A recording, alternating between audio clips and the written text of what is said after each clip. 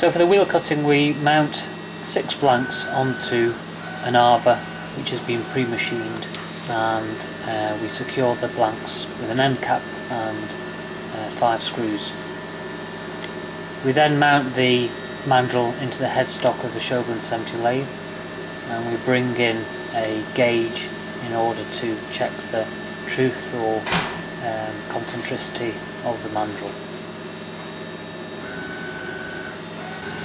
We just bring the pointer down until it touches the workpiece, and then we can revolve the headstock by hand, and as you'll see the gauge flicker as the tip or the measuring point just cleans a surface on the mandrel, and as you can see now it's true and ready to start the machining.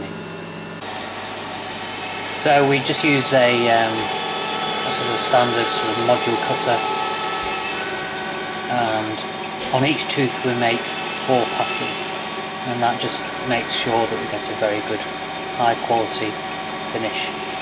And at the end of each tooth we step round with the dividing head which counts off the number of teeth, and again we make the next 4 cuts to cut each tooth.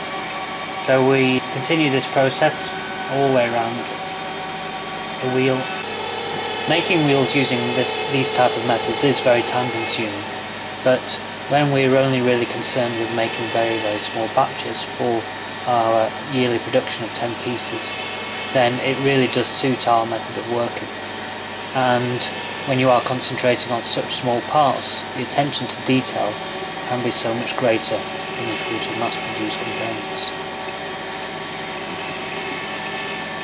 So here we are just finishing the wheel off now, taking its final cut, and we'll bring the machine to stop now, and we'll be able to remove the mandrel and take off the wheels.